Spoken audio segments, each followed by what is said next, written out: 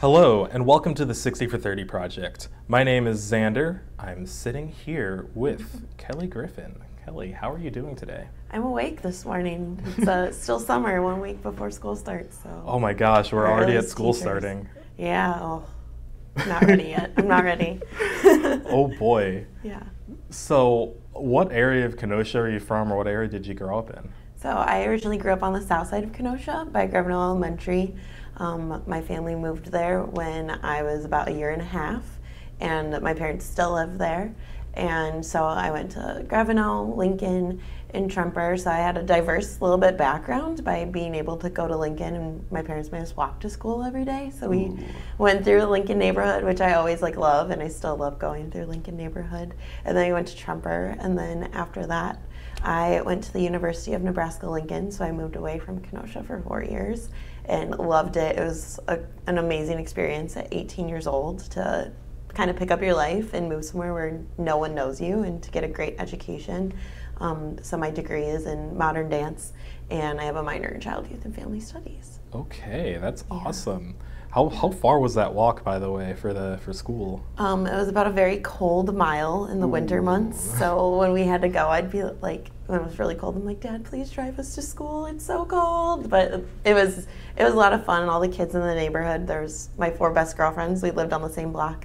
So we'd have how we picked each other up. So one girl would come to my house, I'd go to the next person's house, and then we go the other, and then we walk to school. So we all felt really safe walking together too. Okay. Groups and numbers is what we've always learned at a young age. You always go, wherever you go in a group. You don't go by yourself. Yeah. And what area of Kenosha are you in now? So I just moved about a month ago to the north side of Kenosha. I bought my own place in this crazy housing market we have because everyone's like, it's a seller's market instead of a buyer's. But I was really fortunate with how I ended up in my place. So I lived kind of over by Parkside, and I absolutely love the north side. It's more quiet. The south side's a little busy, and I always feel like you're hearing stuff going on. And so it's a big change for me to be able to hear silence. It's very strange, but I really love where I live right now. Okay, Yeah. that's awesome. Yeah. So, how have you experienced Kenosha's culture, or what is Kenosha's culture to you? That's a great question, because I think how I view Kenosha is always going to be different than someone else views Kenosha.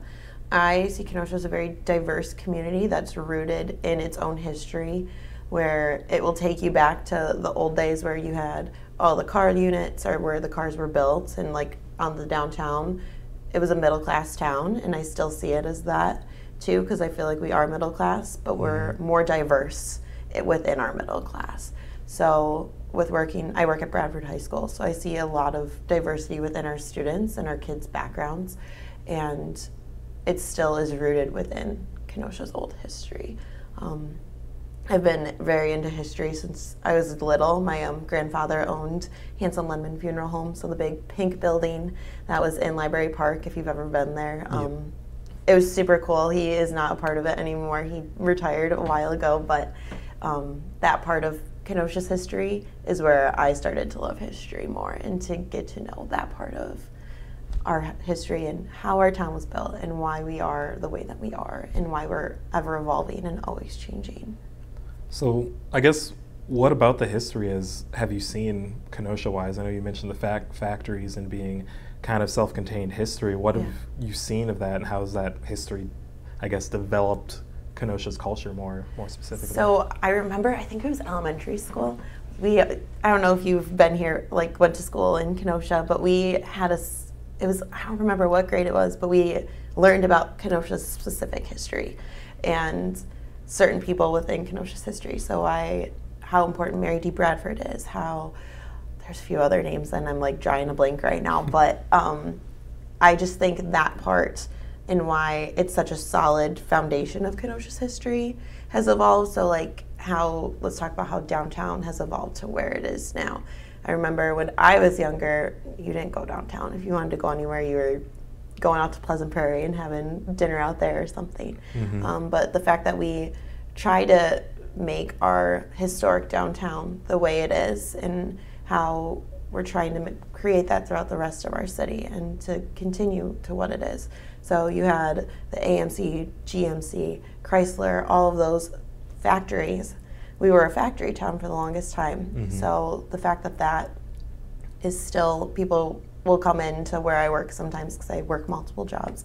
They're like, oh, and they'll talk to their peers about how, do you remember this? And like, people know everyone and kind of know everyone's like families and stuff, so how they can enroot each other like that way, I find so interesting too, and how that creates more of our history. I was talking with my coworker yesterday. She was like, everyone knows everyone. It's a big little town. Like, it's a big town, but so little because everyone knows everyone. Like, mm-hmm. It's like the 6 degrees. Everyone's related to, what's his name? Is it John or some different person? Or? No, it's like a famous person, Kevin Bacon. It's like everyone, like this, everyone's related to Kevin Bacon in like 6 degrees. I feel like that's Kenosha, but like within 2 people. Like, I think that's hilarious because you don't see that much in other towns, which I think is very interesting for us. Yeah, in a city of about 100,000, that so many people can be related to each other. Right. Yep. It's very funny, especially like I have friends who are like, yeah, I'm related to that person, and that person, that person, that person. I'm like, how? I'm so confused. Yeah. So yeah, I can definitely see that a lot builds up both in how people are related to each other, but how then there's this shared experiences in Kenosha, despite also being very diverse as well. Yes. So how would you say the diversity of Kenosha fits into the, I guess, this growing history of Kenosha? I think it's the new chapter of Kenosha. I think us being so diverse, and especially what occurred a year ago within our city, everyone is going to have a different opinion on it. But when what I saw was our community coming together, especially in a time of need, in a time of hardship, where you do have conflicting situations and conflicting opinions. I worked in Uptown with Krista Maurer and kind of helped within that area when a lot of that occurred. And my main thing I saw was people from different parts of our community coming together and having a genuine conversation about each other's lives. And whenever I was having a conversation with people who wanted to come help, and I said, if you're not doing anything, sit and talk to someone you don't know. Have that conversation. How can you create that relationship with someone else? Because you're going to be more thankful that you created that relationship that you can potentially further on in your lives and to grow our community more as a whole. And I think that definitely is our new chapter, is having those conversations where we're able to sit and not argue about our opinions, but just know about each other's lives and what each other has been through. And I think I've seen a lot of change within our past year within the community. You see a lot more community events where people from different parts of our community are coming together to create us better as a whole. And obviously we're going to have times where it's going to be a negativity, where people aren't going to get along with each other, but I think that's the best part of this new chapter in creating this history, because it did create a big change within our community, and especially our students. A lot of the students I work with come from the not best parts of town, but they are more willing to have those conversations and creating those relationships, I would say. Yeah, how did you see just last year's events affect your students? It was hard on a lot of them. They had a really rough time transitioning back, especially with COVID and virtual learning. Our school was delayed getting in, like teachers were delayed getting into the building because we did have the National Guard there. And it was like when we started my first day of work, we still had National Guard in the building. And for me to see that, I've never witnessed anything like that. It was very interesting, but our students, we always had that open mindset for them, that if they needed someone to talk to, that we were there. And some of them, it took a while for them to open up about how they felt and their feelings, but they knew that they had that support system behind them. And I know as educators, that's our first goal, is for them to know that we are their support system more than anything. And that was the most beautiful part of turning my life into education and being an educator, was knowing I'm a support system for a student.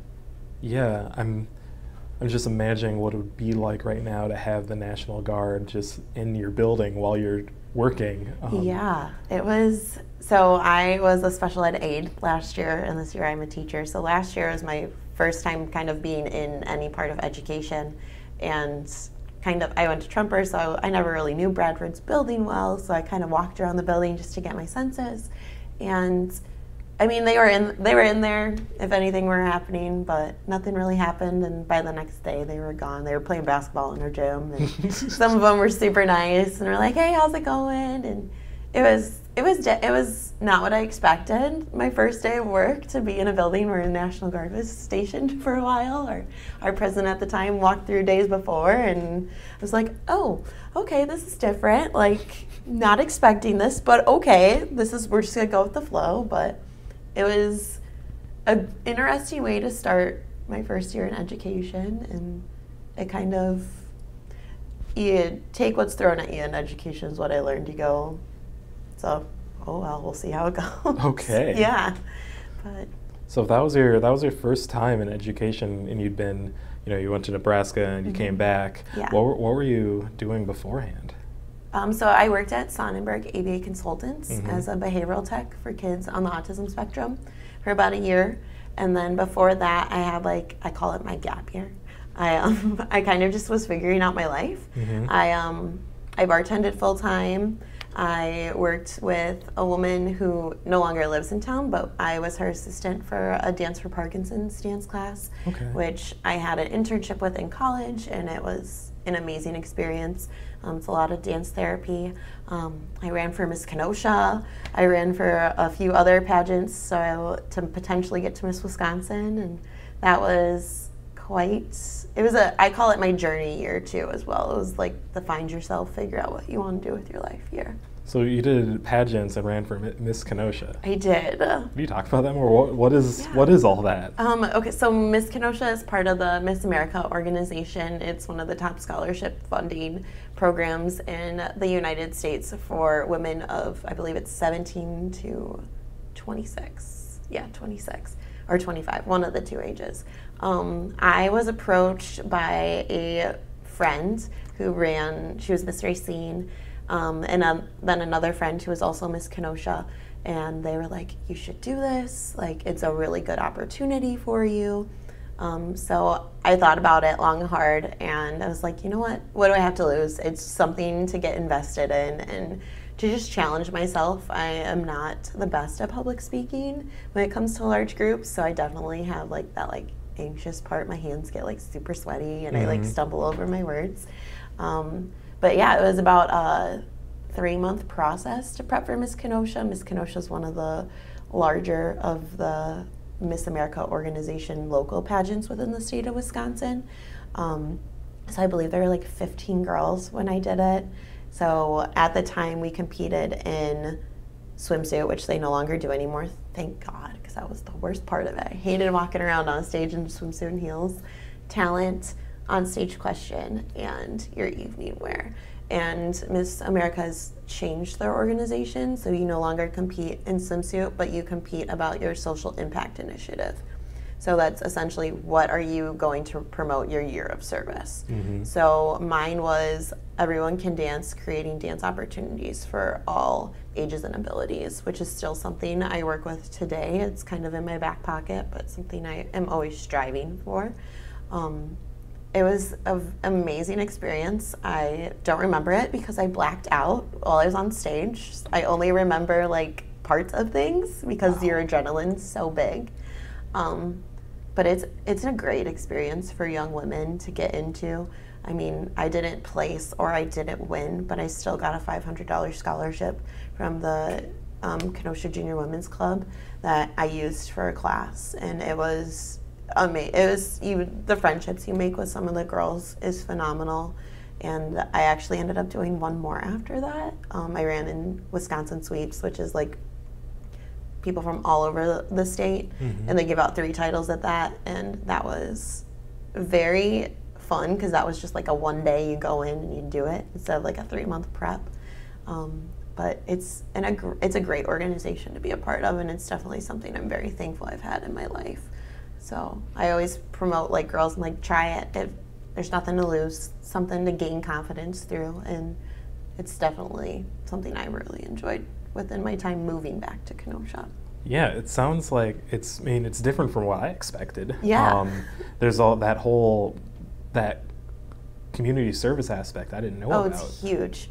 It's a huge community service. Actually, that was what my scholarship was from the Junior Women's Club, is how my community service affected my social impact initiative. So like right now you'll see Miss Kenosha doing many different events throughout the town. And I love the community service aspect that brought for myself, and I think that's why I did that pageant very much. And I'm seeing where your community service has affected, whether it be being together in uptown, downtown area during a period of writing, but also teaching, and then of course dance has been a big part of your life in all of this as well. Yeah. So how have you seen dance in particular?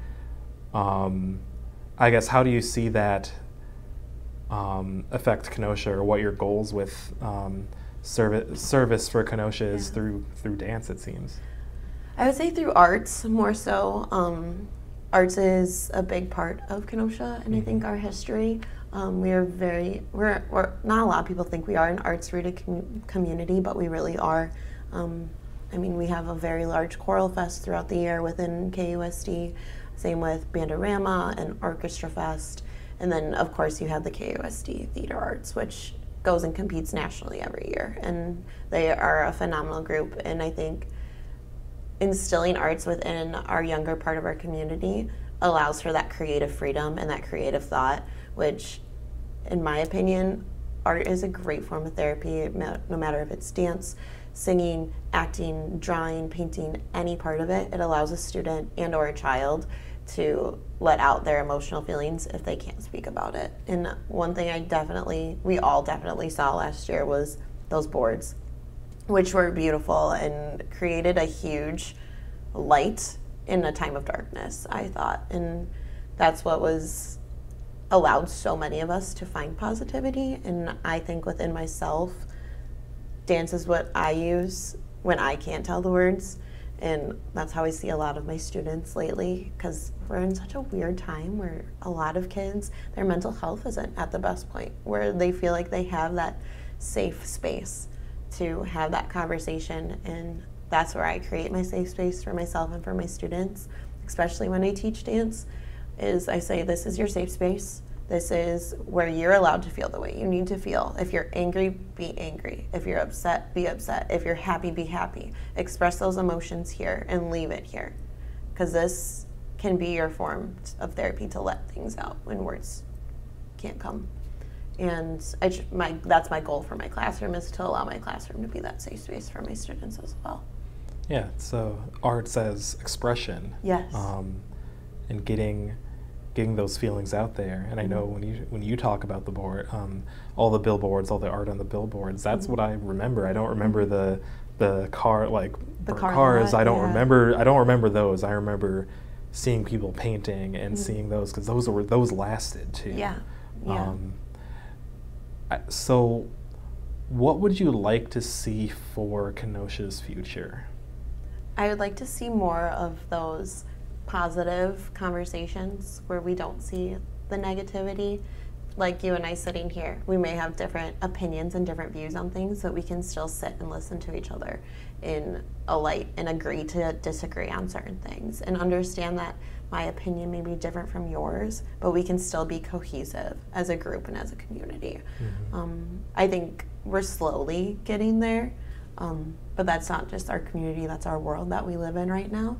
But if we can start within our community to have those conversations and more of these 30 for 6 or 60 for 30, I think that would be the greatest thing ever, because it allows a positive conversation and positive moments to make those connections and those relationships, and also that networking that we have. If we keep networking as a community, we can be such a strong community where we can build not just within our infrastructure, but within our businesses and within our families, where not just certain people feel safe, where we all feel safe, and we can allow people to come into our community and create it to be better than it already is. Wow. Yeah. Really just getting to know each other sort Yeah. of. Even more, because that I mean, this almost goes all the way roundabout to how you talked about people have relationships with each other in our town, and or they might like literally relate to each other, but also just building those smaller conversation relationships, just knowing each other more. Yeah. And that's like my favorite thing. I work many jobs in Kenosha. So I have my full-time job, and I coach dance, I teach dance, I bartend on the weekends. And I think that's my favorite part about my bartending job, is having those small conversations and like how can we relate to one another. And I think that's what's also grown myself and the people around me. Is I always am like, how can you network yourself? How can you conversate with other people so you relate more? And I've seen the people around me grow just as much in those situations. Okay. Yeah. So if there's anything we've missed in conversation, or if there's something you'd like to say to the Kenosha community at large, or Kenosha leaders, what would that be? I think it would tie back to not just having the conversation, but listening to how others feel around you. Because you can listen and empathize with someone, but if you aren't really listening and taking in to how others feel and how we all are impacted by situations, then how are we going to better ourselves? So really, like, listening in those conversations is also very important, and something I've learned to do more and to be better at. And I think that's the only way we can grow, is if not just having those conversations, but listening to the others in those conversations. Yeah, so not just talking, of Yeah. course. So we can talk at each other. We can talk at each other, and I can't like take in anything you say, but if I'm taking in what you say, and when you take in what I say, the conversation grows and creates more of an impact, is what I've learned through a lot of things. Okay. Yeah. Well, thank you for sitting down to have this conversation with me. This has been great. Yeah, I've really enjoyed it. Thank you so much for having me.